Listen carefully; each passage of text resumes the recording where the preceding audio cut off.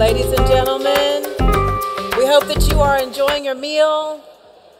Please take your seats. We're going to continue with our awards presentation.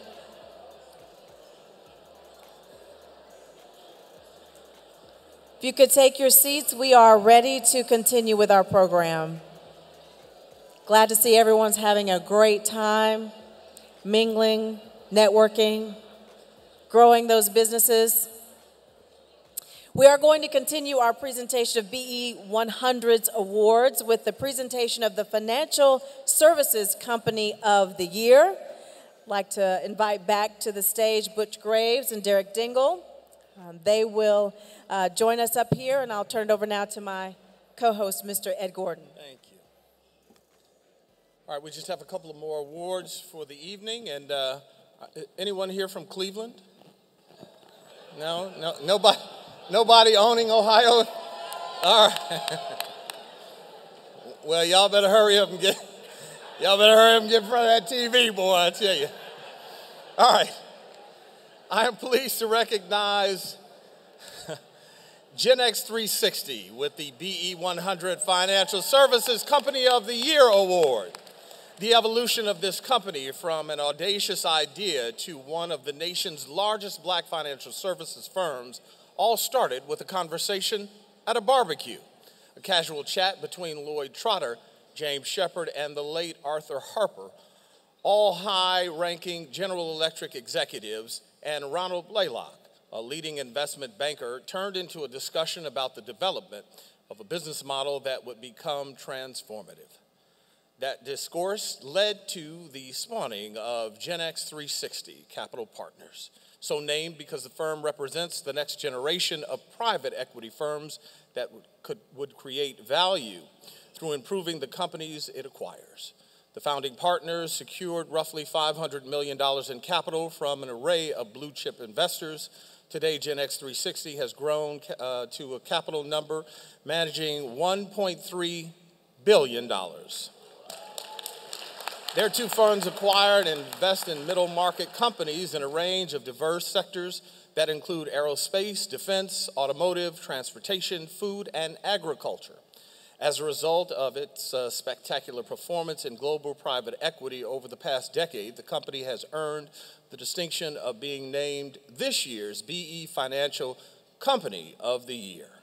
As the firm grows, it continues to expand its diverse team and encourages its transactions that range from $50 or 50 to, not $50, but 50 to $200 million to achieve.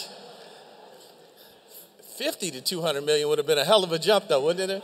To achieve high returns, Gen X 360 stays focused on investing in industrial, manufacturing, and business services companies with substantial business models, historical underperforming, and family ownership, among other factors. The firm also emphasizes inclusion, cultures, and investments in community developments. It is my honor to present the 2018 BE 100's Financial Services Company of the Year Award to Gen X 360 Capital Partners. Here to accept the honor are founding partners Lloyd Trotter and James Shepard.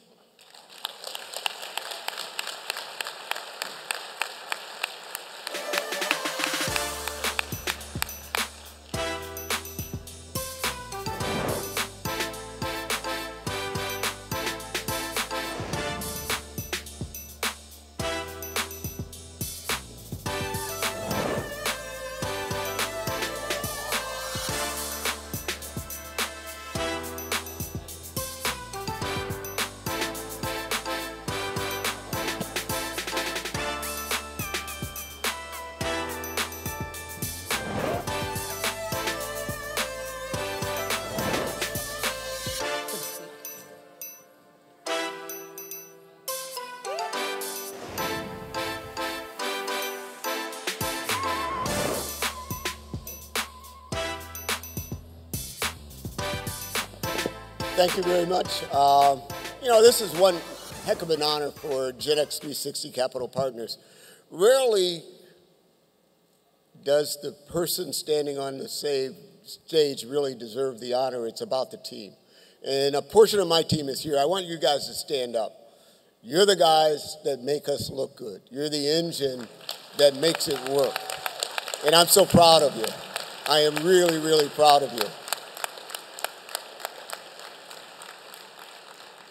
When we started this journey, there were 4 founders, Jim Shepard, Ron Blaylock, and Art Harper. Art, last year in October, passed, and we sorely miss him. But the firm is alive and well, and we're going on to raise our third fund at this point.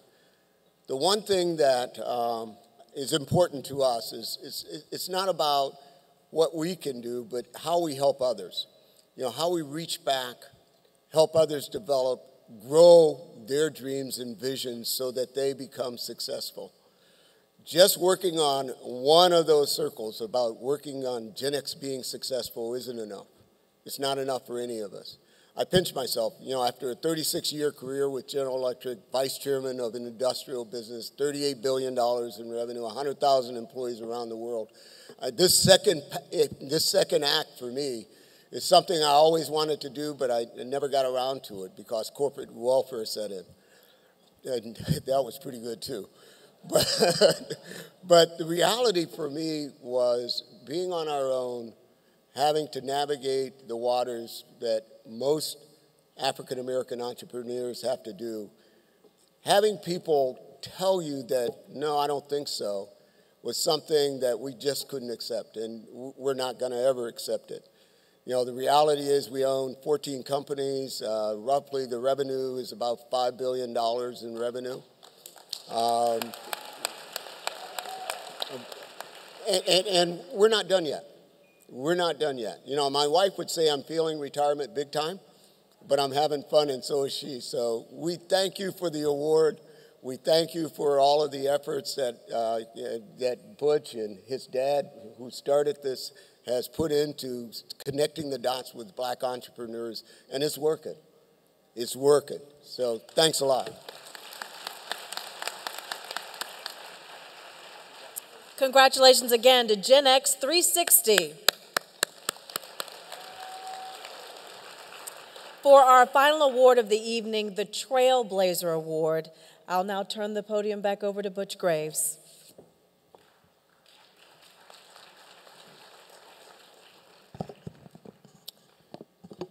The Black Enterprise Trailblazer Award recognizes an individual who has broken barriers and blazed the path for future generations. Tonight, we recognize Harvey Bernard Gantt, a product of the civil rights movement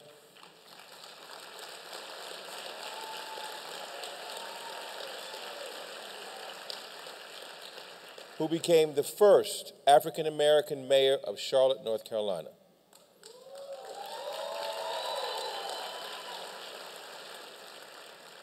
A national political leader, champion of equality, and a source of inspiration for many. His involvement in the civil rights movement started in 1960 when this talented African-American student from Charleston, South Carolina, graduated from high school and decided to become an architect. Although he entered Iowa State University in 1961, racially segregated Clemson University was the only school in his home state that offered a degree in his chosen field. So, in January of 1963, with representation from the NAACP and an unprecedented ruling from the U.S. Court of Appeals, Mr. Gantt won a lawsuit that enabled him to gain admission to Clemson, making him the first African-American to attend this formerly all-white South Carolina institution. Despite challenges, he earned an architectural degree with honors in 1965 and went on to receive a master's degree in city planning from the prestigious Massachusetts Institute of Technology, MIT, in 1970. By the mid-1970s, he launched his own architectural firm with partner Jeffrey Huberman in Charlotte's business district, undertaking projects that included the Charlotte Transportation Center, Transamerica Square, and First Ward Recreation Center. As such, he distinguished himself as a leading designer of structures and a builder of communities. Mr. Gantt has been active in the political arena since 1974, when he filled a vacancy on the Charlotte City Council. He then served 3 more terms. And in 1983, Mr. Gantt would make history with his election as Charlotte's first African-American mayor, receiving more than 52% of the overall vote and 36% of the white vote. In his role as the chief executive of the Queen City, he served 2 successive terms and fueled the growth of the municipality of more than 400,000 people. During his tenure, Mr. Gant focused on the revitalization of the inner city, among other areas. He continued his commitment to public service through his advocacy of vital issues such as parity in education and health care. And in 2009, the African American Cultural Center and this very city of Charlotte honored him by constructing the Harvey B. Gantt Center for African American Arts and Culture,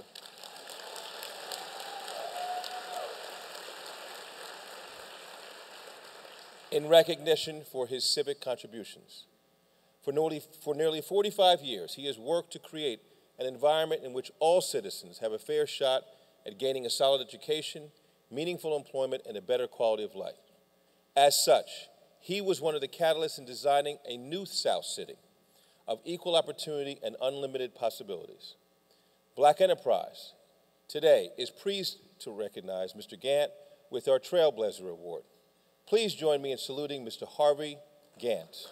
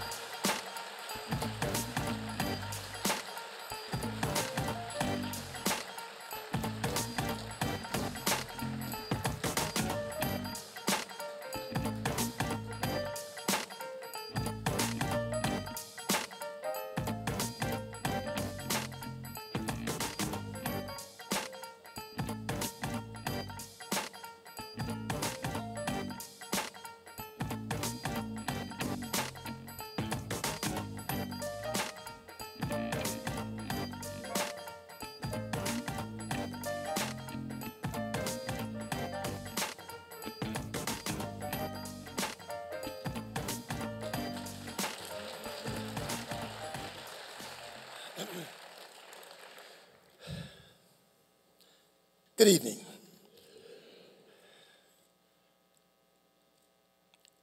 I want to thank Black Enterprise, Butch Graves, and his father, Earl, and all the other folks associated with that very iconic publishing company for this Trailblazer Award. I don't know that I really deserve this, but I do know that in that audience there are many North Carolinians, maybe even some South Carolinians, who I owe a debt of gratitude for their wonderful support of the things I've tried to do. And I thought I'd ask for a show of hands of the Charlotteans that are sitting out there in the audience tonight. And many of you are so young, you might not even have remembered my days as mayor some 30 years ago, but your parents probably were involved, and maybe you licked a few envelopes to help us in those campaigns against Jesse Helms. But I'm very appreciative of this award, and for a lot of reasons, because folks helped so much along the way in all those various endeavors that we got ourselves involved in. I want to make this final statement, though, and it is how impressed I was with this evening's event. And it brought back memories of all the years when I read Black Enterprise magazine and had the chance to say to Earl Graves himself how inspirational that monthly issue always was for me.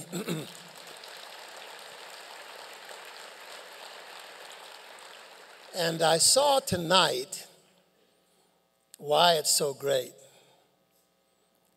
You rewarded small businesses, and I'm sure they got a huge amount of encouragement from what you did.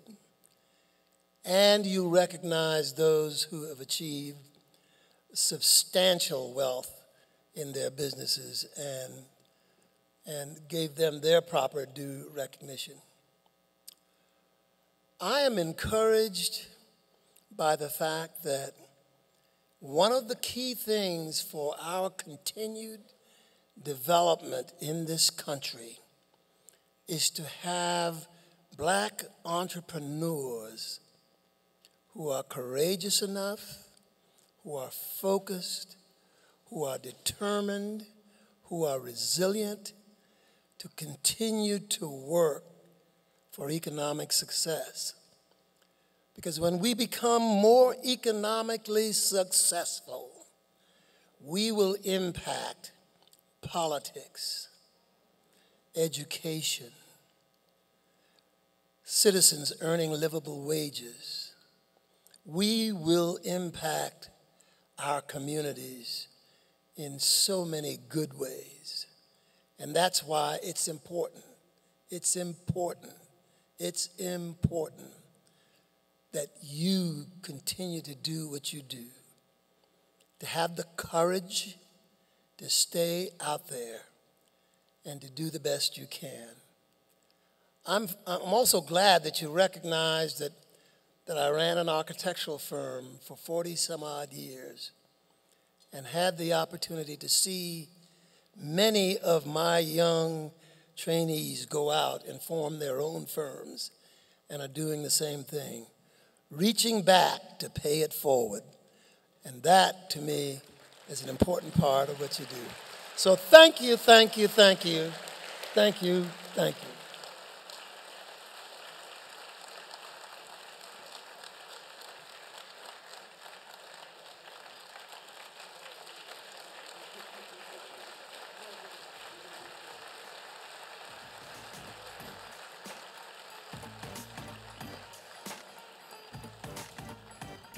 Please.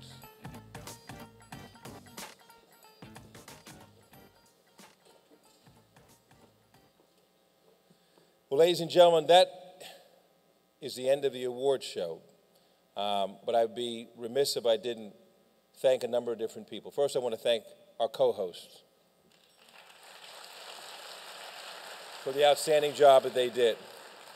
I want to congratulate all of our small business owners. And, of course, the small business awardees, the BE 100 honorees, and, of course, our Trailblazer Award, Mr. Harvey Gant. So congratulations to all of our honorees this evening. I want to thank all of our sponsors, and in particular, our title sponsor for the last 8 years, Nationwide. So thank you all very much for your support. I want to thank, we had, I said this on Wednesday, but I would be remiss if I didn't say it again today. We had record attendance at the Entrepreneur Summit this year in Charlotte.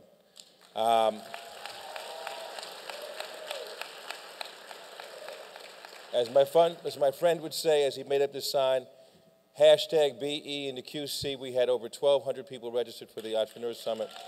So congratulations to all of you.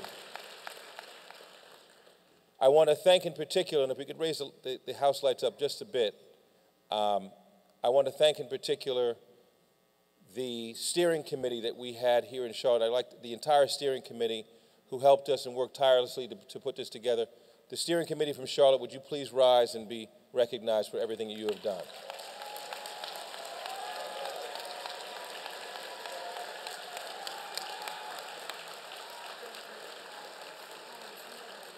And in particular, from the steering committee, I want to recognize Kevin Dick and James, Kevin Dick,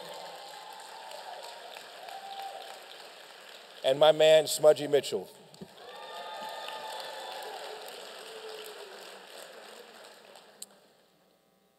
Lastly, I want to thank, because none of this happens in a vacuum, and none of this happens by one or two people. I'm blessed with having the most loyal and I'm hard on them, no question about it, but the best staff that anyone could possibly have, and that is the Black Enterprise staff. So I want the people from Black Enterprise that they would all stand. All the Black Enterprise people stand. Shelley, stand, please.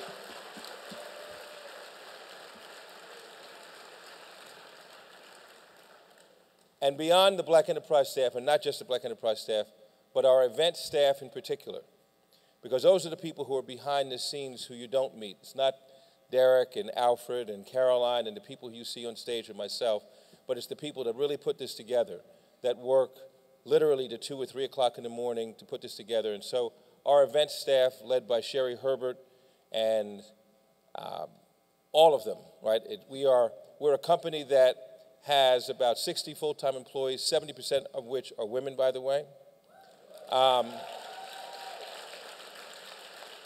So I want to thank our BE event staff in particular. So let me give them a round of applause, our event staff.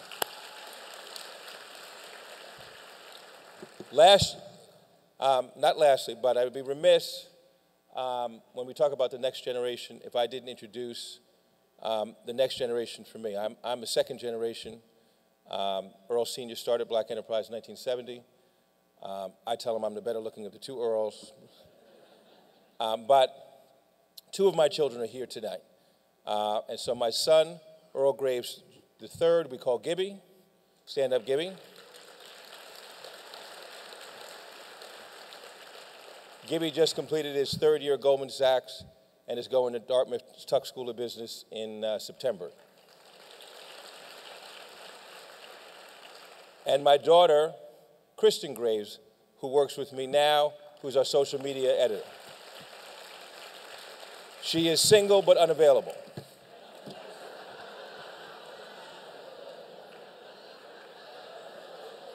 For those men that were interested in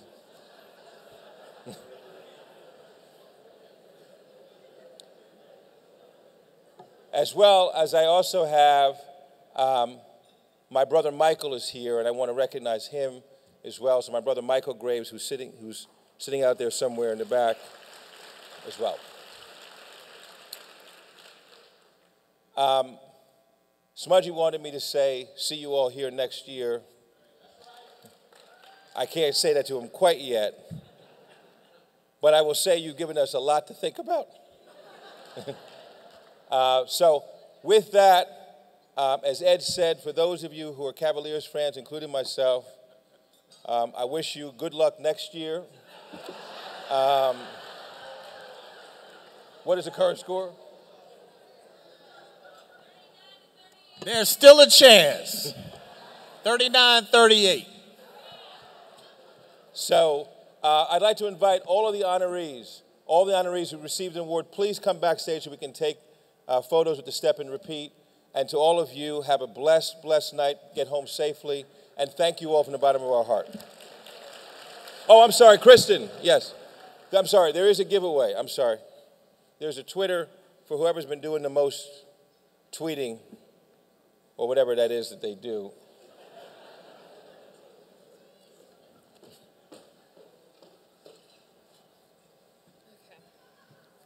All right.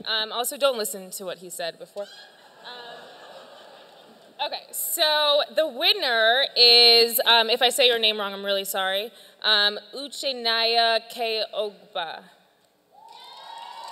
Okay. He's winning a Samsung Galaxy tablet.